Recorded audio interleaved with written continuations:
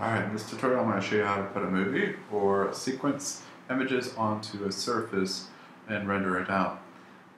What you want to do is first we've got some images here. These are rendered out from Maya. These are IFFs, they could be JPEGs. If you have Premiere, especially Final Cut Pro, if you open up a movie, you can actually open up QuickTime and then save as, and there's a sequence if you've got Final Cut Pro, and then if you're doing After Effects or Premiere, I think there's an export, and you can export to a sequence. You'll need to do that. It'll be a numeric sequence like this, 1 through 200 or 2000, whatever your video is. So I'm just going to open up my FCheck to show you what the sequence looks like. We're going to open up and we're going to go to test. Alright. And what FCheck is in Maya is just a way of taking all those sequences and bundling them together. Alright?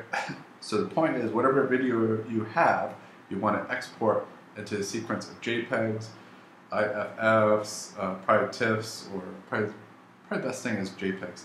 Alright, so we've got that. So let's go ahead and create a mesh. Now this can be a character, and you will have to put on a second layer onto it if it's a character, or if you're savvy, you can put your sequences on your images in Photoshop and make sequences of your background also. It's a little bit complicated, so probably the best thing is to watch my other tutorial. It shows you how to add a second layer onto your surface, and this is what it's going to be. So let's go ahead and create a polygon plane. Again, this isn't your character or a complex form, but you can see the process. Alright, so let's go ahead and select it. I'm in rendering right now, lighting and shading.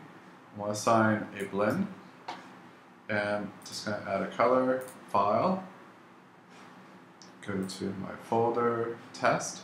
What I'm going to do is go ahead and select them all at once, shift, hit open, and then make sure image sequence is on.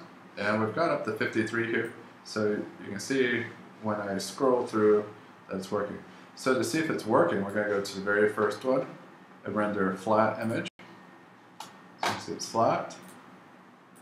And then we're going to go all the way to the end. You can see it's a 3/4 view, and it's 3/4 view. So this is a pretty good render. So this is better than doing a .mov.